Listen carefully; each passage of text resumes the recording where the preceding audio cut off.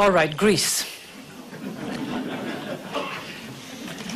There have been many negative things, you're right.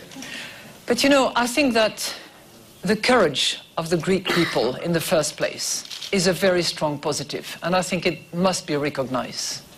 They're very brave and courageous Greek civil servants, Greek workers, Greek people that face the obligation, that pay their tax, that bear the sacrifice of cut pensions and cut wages.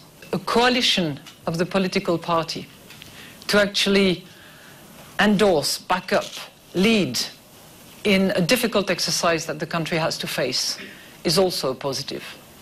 And I have to say, for having worked with him, that Mr. Papademos is clearly on that page, and I applaud his efforts.